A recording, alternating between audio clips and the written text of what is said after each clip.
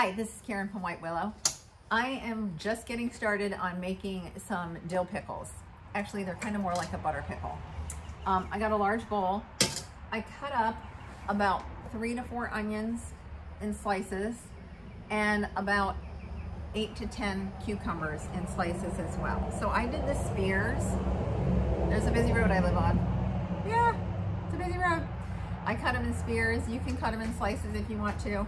I'm trying to get 4 quarts out of this.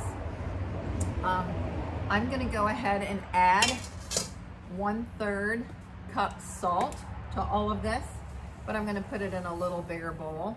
Again, you don't wanna use iodized salt. Well, that was a little more than I wanted.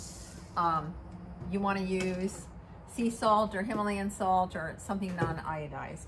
Okay, so big bowl, onions and cucumbers. Don't those look fantastic? Got one stuck in the bottom. Always a rebel. Okay, maybe that was me.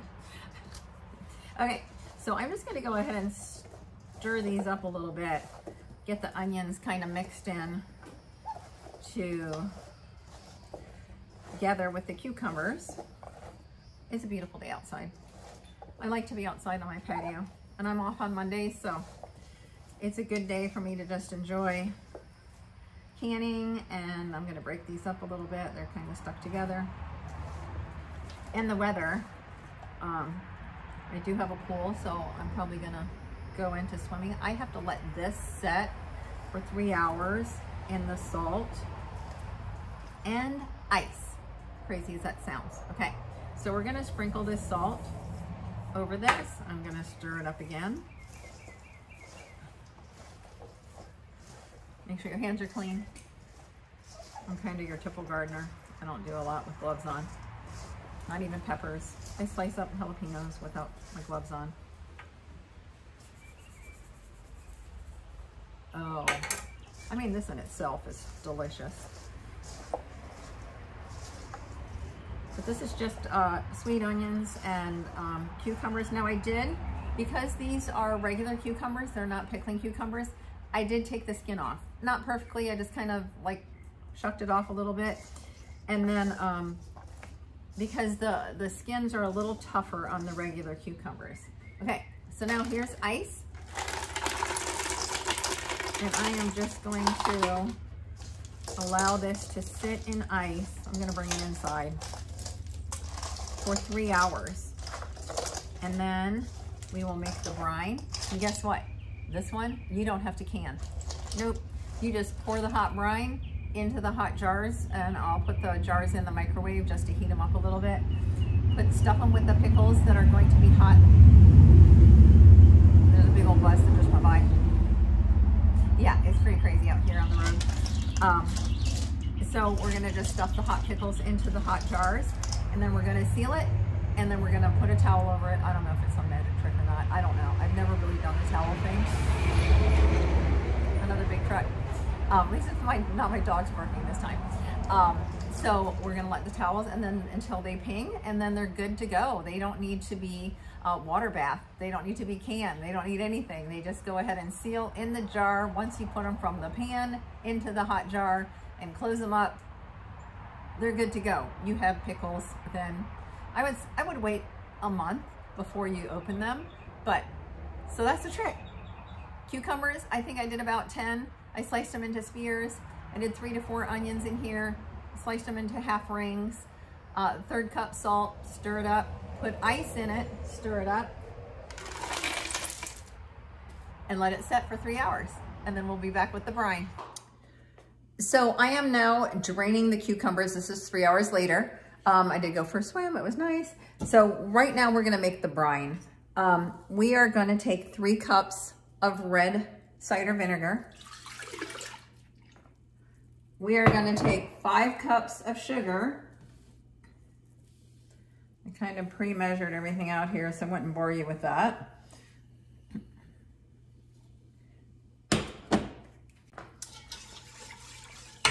So I'm just gonna stir this sugar and this vinegar in together and make sure it's pretty dissolved. We are gonna add a 1/2 teaspoon of whole cloves. I know everything's backwards on here, sorry. It is, it just is. And I'm really not a cloves fan. I hate to say it, but I just don't like the taste of cloves. I think they're very strong. This is a half a teaspoon of celery seed. We're gonna go ahead and turn the heat up on this. We are going to do 2 teaspoons of turmeric. This is a half a teaspoon here. I'm not gonna overpower it with the turmeric, so I'm gonna just do, I never measure anything exactly. If you notice, my like teaspoon is like a little heaping. So I'm just gonna put in the 2 teaspoons of turmeric. And then lastly, we are gonna do 2 tablespoons of mustard seed. This I like. Celery seed, mustard seed. Not too big of a fan of cloves, but it's just a hint. Just a hint of cloves. Okay, so we're gonna stir this up. We got the heat on. We are gonna wait till it dissolves really well. I want it to be nice and warm. I'm gonna add the onions and the cucumbers as soon as they're done completely draining. I am also just gonna add a little bit of garlic. So I'm just taking the half teaspoon, maybe 1 teaspoon of garlic. I love garlic. I love onions. I love cucumbers. So this is a really good recipe because you don't have to water bath. So the sugar is good and dissolved. I'm gonna change my utensil here. Let me put down a little paper towel so I can set this on it. I'm gonna just take a spoon because we're gonna go ahead and start to put these into the mixture. And I know if I just turned this over and started pouring it in, yeah, I would dump it everywhere. So I'm gonna spoon it so that I don't make that disastrous mess, which I've done 1,000 times. These are all drained. I did not rinse them. You want that salt still to be a little bit on them. That's my microwave. The jars are in there, getting all toasty. Okay, so we're just gonna stir this up and we're gonna bring it to a boil. I want all those flavors to get mixed up in the sauce and the cucumbers and the onions absorbing them well. Now the reason you want this boiling is because that's what's gonna seal it once it gets into the jar. You're going to put this boiling product into the jar and then put the lid on right away before I even do the next one, so that that one's starting to seal before I pour the next one in, and because you don't want even a second to allow it to cool. Okay, you can see it's boiling good. So I'm gonna go ahead and put my funnel on here. I'm gonna try to get the cucumbers in here first as well as possible, and the onions. Woo! You can see the little bit of yellow in there with the turmeric. And then I'm gonna add the juice. That is pretty fabulous. By the way, the smell is pretty amazing. Yeah, ooh, I just lost an onion. It hit the burner. Okay, so this is in here. I'm now going to take the ladle and I'm gonna add the juice to it. Oops, I didn't mean to take my funnel off.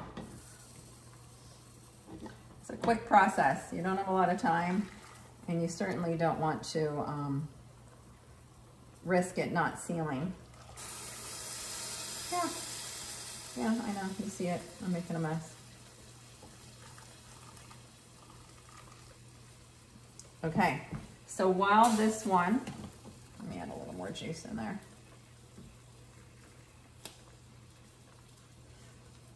Okay, so while this, I'm waiting for these others to get filled, whoop, I'm gonna wipe the rim off. This is all a hot process, so it's a little bit risky. Not risque, it's risky. Here we go. This is the first one. I'm going to turn that on, fingertip tight, and we're gonna go for the next one. Again, I'm gonna go ahead and do the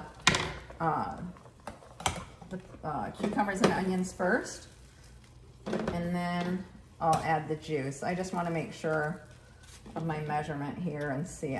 There's no way I'm getting 4 quarts out of this, maybe 3. Maybe I should have picked a little bit more cucumbers up. So that is it for our bread and butter pickles. They have onions in them and they are absolutely so tasty. So you're gonna love this recipe. I am going to leave them here on the counter and I'm going to cover them. I really don't know what purpose this has, but it's just like everything is always covered if you do this style of canning. So we're gonna wait to hear them ping.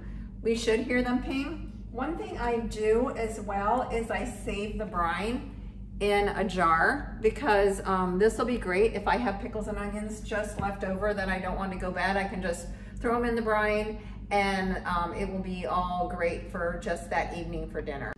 So as always, like, share, and subscribe to this channel, and thank you for watching White Willow.